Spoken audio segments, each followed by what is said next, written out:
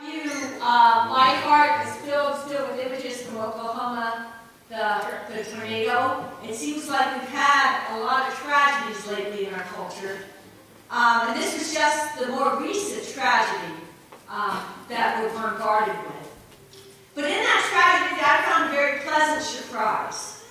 That when the governor and the mayor of the town that the tornado hit were asked, what does Oklahoma need? Their answer was prayer. I'm going to read to you the transcript from the ABC News interview with Scott Pelley and Governor Phelan, or it's Phelan, I think it's pronounced. What does Oklahoma need the most tonight? We need lots of prayer tonight. We need just people to pray for those who have been injured and for those who have lost so much. And we pray here there hasn't been any loss of life. But it would be a miracle if people survived the massiveness of this storm. Certainly we could use contributions to local charities to get help from that. But we're going to be setting up a governor's disaster relief fund for that. Because there's been a lot of people who have lost so much. Not only yesterday, but also today. But beyond the material, we need prayer. Mayor Lewis said the same thing. He said in his speech that I had there, I didn't have a transcript of it, that what the people needed the most is prayer. And I love that, because they were acknowledging to the nation that it's not all just about the material. That there's an underlying spiritual need that no amount of money that we throw at can solve. People have been devastated by that, and they've been healing for years, and they need prayer. Praise the Lord, they need that confession. That confession of faith to everyone that would hear. They need prayer. You know, the Salvation Army has raised $3 million, and the Red Cross has raised $8 million. And right now they have more than they could possibly use. They're trying to figure out how to divide it up among the victims. But still, when you ask that governor, they say they need prayer. It takes some courage for a public official, and I was talking about this with the mayor because I was praying at an event for the youth this last week. And he told me that there's a group in Clifton that want clergy to stop coming to pray at public rallies. And they're writing in Dateline, and haven't read it in the Clifton Journal, to bring to stop it. And I was talking about with him and other council members that it takes some courage to stand up and say that I acknowledge a higher being. I acknowledge that there's a God. It takes a confession of faith. And they're putting their jobs on the line in some way. But if they believe the truth of it is realer than their job, and they do the right thing and they confess their faith. Christians of the first century, when they were brought before the Caesar, and they were told that they could save their life, all they would have to do was curse Jesus and say he wasn't Lord.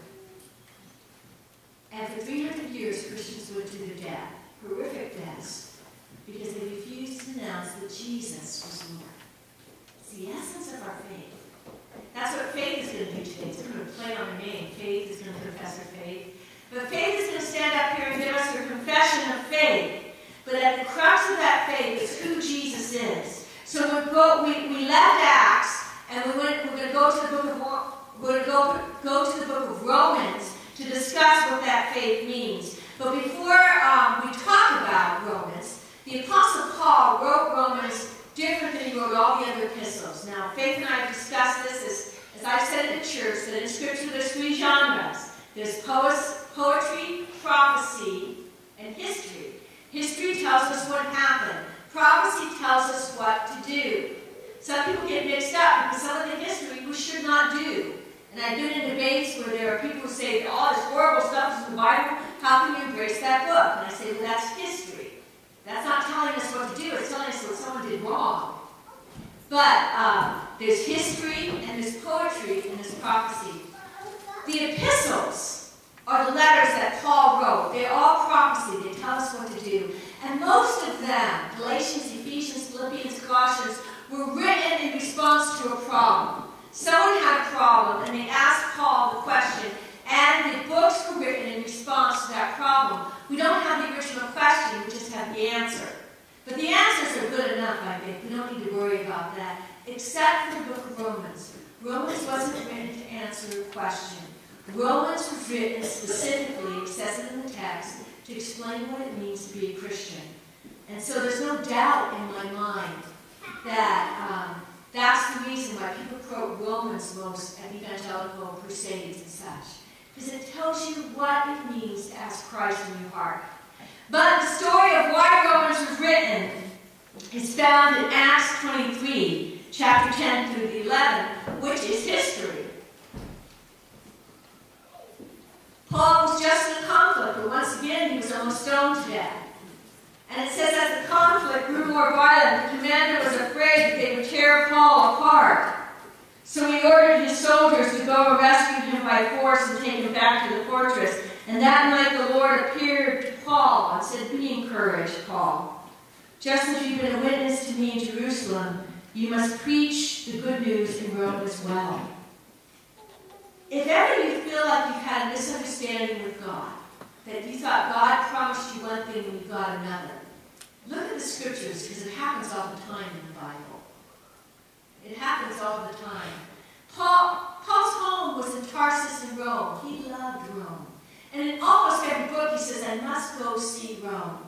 And that encouraged him when the Lord said, "You're going to be a witness in Rome." And I would bet my year's wages that Paul thought he was going to travel to Rome. I bet he wanted to pack his bags. But that's not what happened. We know that in history. Instead, Paul would write this beautiful letter in preparation to travel to Rome, talking about what Christianity is. And after the letter was sent, the Roman soldiers would take him out. Within 5 miles of the city, he would look up and see the city, and they would decapitate him. He never got to see Rome, but he was a witness in Rome. And I know there's people in Oklahoma right now that are wondering why the storm brought them. Not a lot of them have been on the news. There's been a lot of Christians on the news saying, "God saved us." But there were a few people who died. And they're learning that hard lesson. Sometimes God doesn't stop the storm. Sometimes God gives you peace in the midst of the storm. But that peace comes from leaning on Jesus as Lord. And so let's hear what Paul has to say to the Romans about what it means to know Jesus Christ as Lord and Savior. For Moses writes that the law's way of making a person right with God requires obedience to all his command.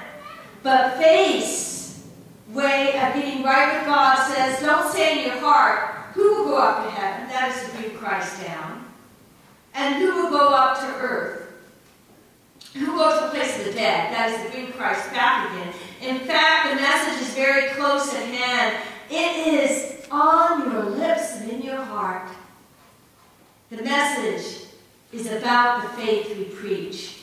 I know that's a difficult passage to understand. Eugene Peterson writes, don't try to figure out, and I think this is closer to the Greek, don't try to figure out how I can bring Jesus down to the problem. And don't try to figure out how I can raise Jesus again from the dead. I can't do that. Don't try to be God in the situation.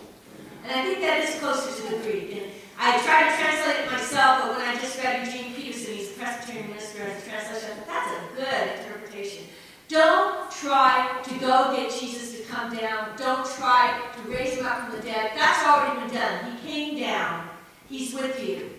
The message is in your very heart. Remember Dorothy and the Wizard of Oz? Now the book is not like the movie, but in the movie at the end, the good witch says to her, and I do her accent if I could do it because it's so funny, "It's always been with you, dear." The answer has always been in your heart.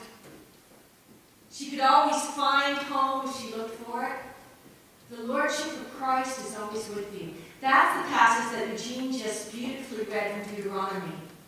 Before God gives the 10 Commandments, he says the answer is within you. There's something about the salvation of God that resounds in you.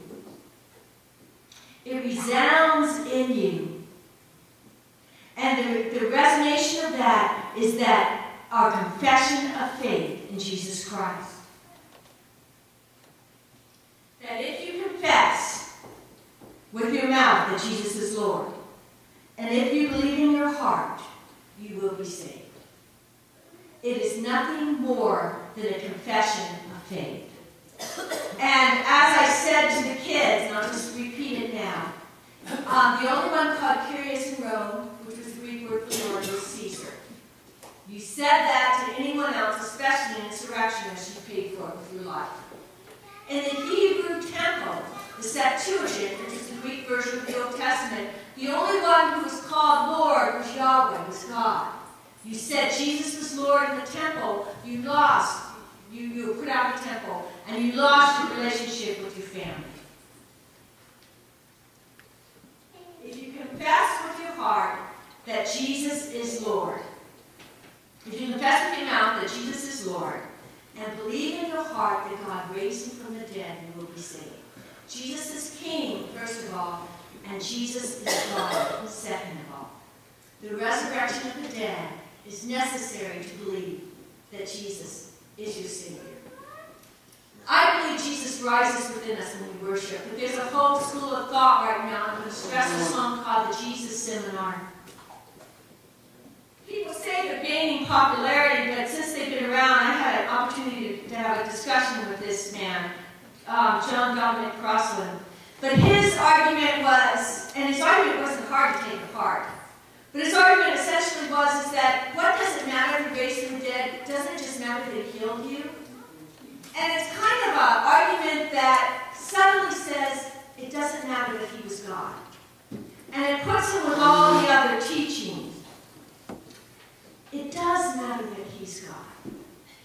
I get what he's trying to say. He says sometimes Christians get too much into this, I love God, God loves me, that they don't care about the world around them. But I argued with him then, and I was able to successfully argue with him, that the greatest works of Christian charity hadn't come from intellectuals at Harvard Seminary discussing whether Jesus rose from the dead. The greatest works of Christianity, people like Mother Teresa, people like Florence Nightingale, people who went out and changed their world, came because people had a personal relationship with Jesus Christ. No one did more for special education than Fanny Crosby. We sing her hymns every morning. And she is the most avid person who talks about the sweetness and love of Jesus. She's someone Dr. Crosby would not like. Because she talks about me and Jesus. It's out of this love for a living Lord that great works are wrought.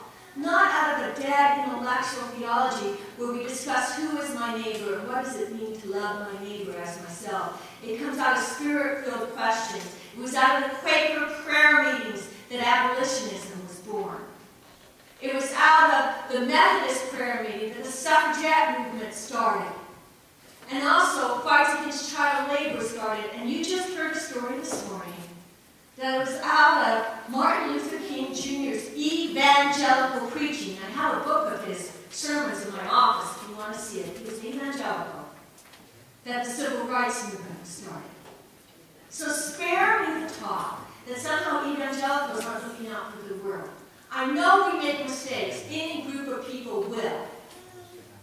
But it is out of our love for Jesus Christ in the midst of the storm that causes us to do great things. And I want to share two stories from the hurricane of two people who, out of their love, they did great things.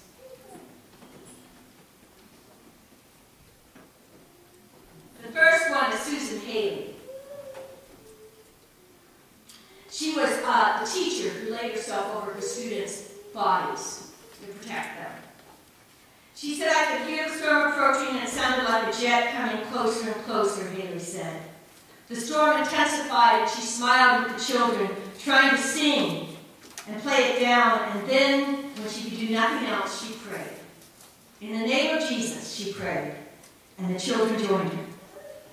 They prayed and sang Amazing Grace, and at some point, the leg of the desk was impaled in Haley's calf, and amid the chaos, Haley said she could feel the pressure on her leg, and she asked one of her daughters whether something was stuck in it. And she screamed that it was in my leg, Haley said.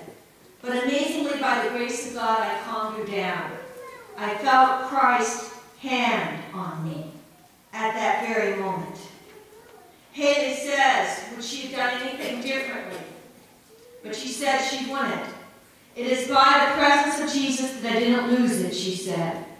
I wouldn't change anything about it. I knew I had to be there to calm the kids' sake, and Christ calmed me. An intellectual Jesus that talked about loving others as yourself, that taught esoteric teachings, may not have helped her at that moment. And she doesn't talk about, well, I remember the golden rule, so I put myself in my kids' bodies. She doesn't say that, notice that? She doesn't say, well, I knew that they were smaller than me, so I had to protect them because that was my moral obligation. Although she says that some, she says, because Christ calmed me, I could calm others. And then the Apostle Paul says, for it is with your heart that you believe and are justified, and it is with your mouth that you confess and you are saved. The word cardia was the word for heart and mind. It was soul. And so it's with your inner being that you say, I want this Jesus to be my Lord, but it doesn't mean anything until you say it aloud. Jesus says, confess me before others, and I'll confess you before my Father in heaven. Because it's that confession that gives you great power. And then he says, as the scripture says, anyone who trusts in him will never be put to shame, for there's no difference between Jew and Gentile. The same Lord is Lord of all of them, richly blesses all who call on him. Anyone who calls on the Lord will be saved. And the word saved means not only to be rescued, we know that is also, but it also means to be made whole. And in Jesus Christ, not only are we rescued, we're made whole in him. We're made complete in him. The word shame, that was the passage that Eugene read from Isaiah. And in that passage, that Isaiah is talking to the troops that are going to war. And he says that none of you will be put to shame those who trust in God. So it's talking about life and death situations. And it is, and I can testify to it because I've been at so many deathbeds. It is in those final moments that people lay aside most of their doubts. The most intellectual, cynical Christian or person has called me to the bedside and told me about a childhood conversion. Sometimes I'm in the hospital and I'm singing to someone, the nurse will say, there's someone that would like to talk to a minister. Would you go? And I go in there and they'll say, this is what I believed, and I remember, is it still true? And I say, yes, it is. And we still pray together. Not only was that teacher showing the courage of confessing Jesus Christ, there was another woman, I think, that showed a tremendous amount of courage, and her name was Taylor. Shiloh Taylor gave birth during that storm. And she was in the middle of labor on the upper floor of the Monroe Medical Center delivering her second child when the monstrous storm directly hit the tiny local hospital, ripping away at the roof and walls.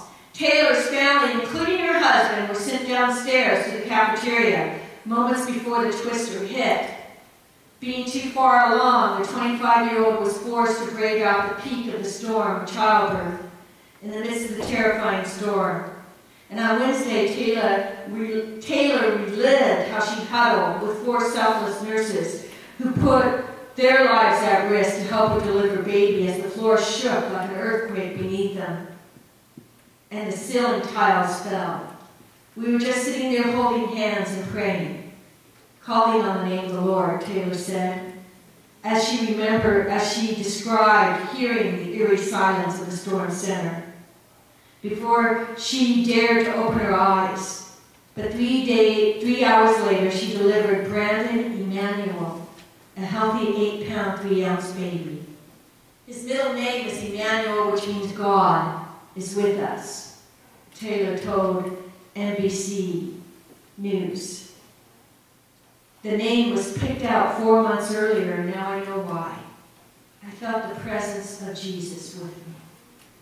Not the teachings of Jesus, not the intellectual person of Jesus, the living Christ. Christ. So one of the things Donald Crossman asks is, he says, do you think that your faith, the faith that you practice, the Christianity, he kept calling me Miss Kincaid. So I wasn't a reverend yet, and felt very condescending. But he said, Miss Kincaid, do you think the Christianity that you practice will be around in 100 years? Because he thought in 25 years it would be dead. And I told him that the German theologians were predicting that in 1901, and he stammered back. I said, it's still alive. And then I said, yes, as long as Jesus Christ meets someone in the crisis of their life, as long as he reaches down with his nail-scarred hands through time and space and touches someone with that saving knowledge, Christianity will live. It may look different, but it will live. Because Christianity was never just a religion. It was a relationship with Jesus Christ. And when we confess it with our mouth, we own it. So I just have one sermon point today. There's a little scripture here, if you can't see it, says, follow him. The disciples left everything and followed him. Continue to confess your faith by owning your faith. And that means saying, if you hear one day, I know it may sound ridiculous, it may seem outdated, but you know what? It saved me. And it continues to save me. So the song we're going to sing today, on Christ Alone, is a confession of faith. And I love it because it's confession of faith, just like the Apostles' Creed. It goes through who we believe in as Jesus and why we believe.